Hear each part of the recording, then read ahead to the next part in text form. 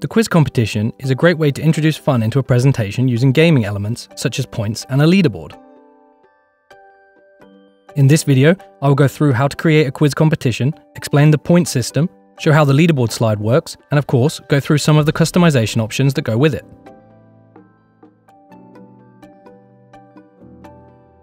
First, create a new slide. Then, choose one of the quiz competition questions, either select answer or type answer.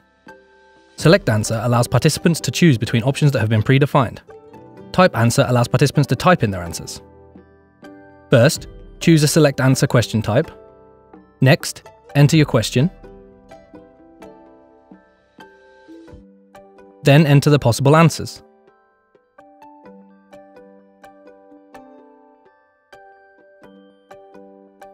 Finally, mark which answer or answers are correct.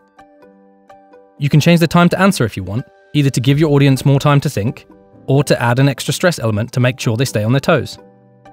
There are two different modes for each quiz question. Faster correct answers get more points. Participants try to answer as fast as they can and are awarded between 1,000 and 500 points for a correct answer, depending on how long it takes them to submit their response.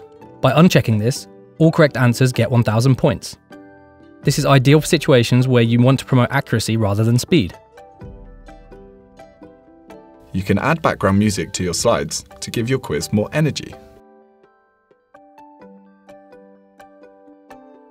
Next, let's create a type answer quiz question. Start by creating a new slide. This time, choose the type answer question type. Next, enter your question. Then the correct answer or answers, making sure to define any similar answers or obvious spelling mistakes that could occur. There is no need to worry about capital letters, as these are automatically accepted. Again, you can choose how points are awarded as mentioned earlier, and also adjust the time to answer if you expect long answers. The leaderboard slide shows the current points totals of the top participants taking part in the quiz. You are able to choose where and when to show the leaderboard by adding, deleting, and moving the slides to the desired location or locations. To start the quiz competition, press the Present button located at the top right of the window. You can then see participants start connecting to the quiz.